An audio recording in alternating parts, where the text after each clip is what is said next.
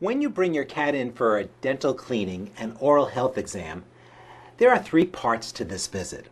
Part 1 is the physical exam. Your veterinarian will review the health record and perform a thorough examination, including listening to the heart and the lungs, palpating the abdomen, and assessing for any lumps or tumors. An inspection of the oral cavity will establish a plan of action for the dental procedure. You should also discuss any problems you've seen, such as bad breath, excessive drooling, red gums, plaque on the teeth, a strange lump, or anything else.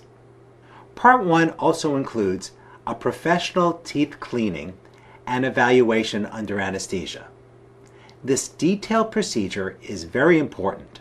Anesthesia is necessary because cats will not hold still for a dental examination like people do.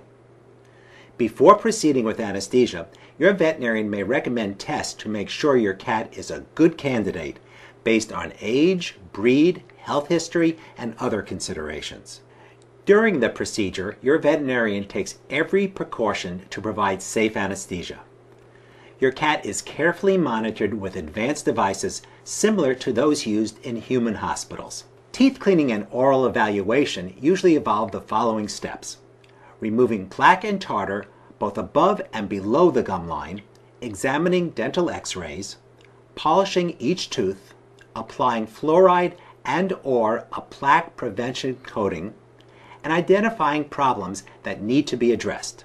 Part 2 is the treatment of any diseases uncovered during the tooth-by-tooth examination.